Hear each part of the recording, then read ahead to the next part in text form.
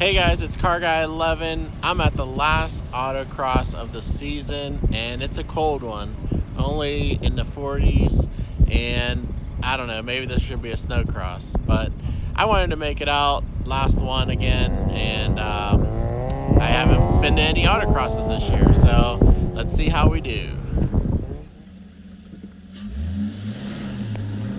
Now this is the outside view of my fastest run of the day, and this actually was a very fun course. It was pretty easy to learn, pretty simple geometry, and it was fast.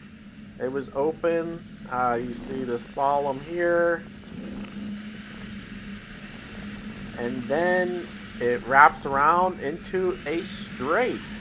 And you never see this in autocross. A full straight got up to almost 70 mile an hour. You'll see in the inside view. And then just that kink at the end to slow you down. But finished off with a 33.4.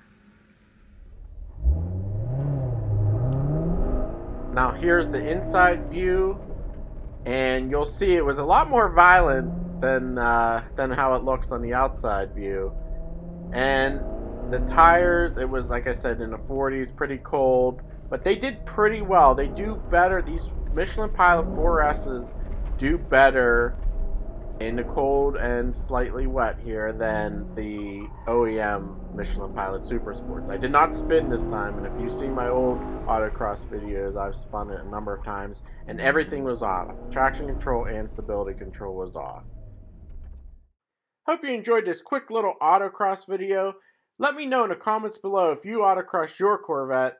Thanks for watching, and I'll see you in the next video.